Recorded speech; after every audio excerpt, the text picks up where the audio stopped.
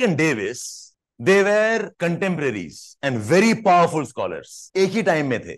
Davis, an American, writing in English, studying conditions of America, and Penck was a German, and he wrote in German. They are different backgrounds. Davis was a geomorphologist. Meaning of that is, he's more concerned about the shapes of the landforms. High mountain, low mountain, deep valley, straight slope, flat landform. His shapes, hai na, yeah.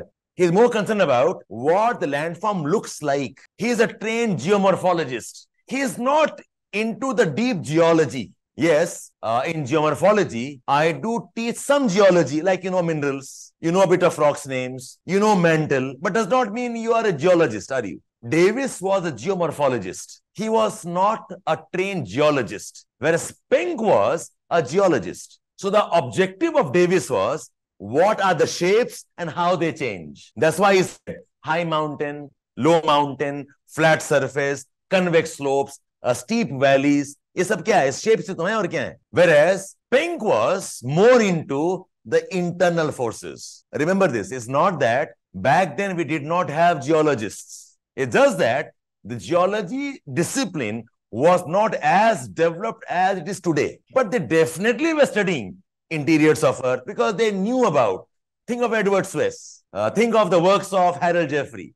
Think of the works of the likes of Vandergraat. Or what is Arthur Holmes telling us? Arthur Holmes in 1929 में बता रहे हैं theory. Lot of things was known then. So Penck was a geologist, and the geologist, he's more concerned about the internal force. Upliftment हो रहा है, subsidence हो रहा है, volcanism is happening, landform is rising, it is sinking. Whereas Davis said, I don't know much, ignore that, let's talk about shapes. So if you look at the two theories, Penck's model includes the role of the internal forces. And Penck definitely was influenced by Davis also, how they wrote. But very importantly, Penck dismissed the idea that landforms के changes are sequential and predictable. He said, ऐसा थोड़ी होता है. Why Davis talked about sequential changes? Because he assumed landform is not changing in terms of internal forces. So a river will gradually erode and will make the land flat. Penck says, what if the land uplifts? Landform is eroding, okay, and it uplifts, landform eroding, land sinks, landform eroding. And there's volcanism because the endogenic processes, they don't follow up time-based change. Okay, earthquake with time hota hai कि हर 10 साल में we'll have an earthquake. We don't have that way, no. We don't have every 5 years we'll have a volcanism, no. Force from inside, they're relatively more random. They're not necessarily always, okay, because of a sequential change. So Penck said, your time idea is wrong. I don't agree with time idea. Okay, time, is it important? He said, maybe, but not for me. So Davis said, internal forces are important, but I'll ignore it. Penck said, time can play a role, but I'll ignore it. So Davis was time theory, historical approach. Penck was against time, against historical approach. But he said, there is a way how landforms change. Is it okay, all of you here? Got the idea of essence? Achha, now, tell me between the two, who looks more likely to be correct? Penck or Davis? Penck. And because of which, he was a boring scientist. Things which are more likely, which are more, okay, say detailed, are boring ideas. Exciting ideas all come in Republic TV, Arnab Goswami.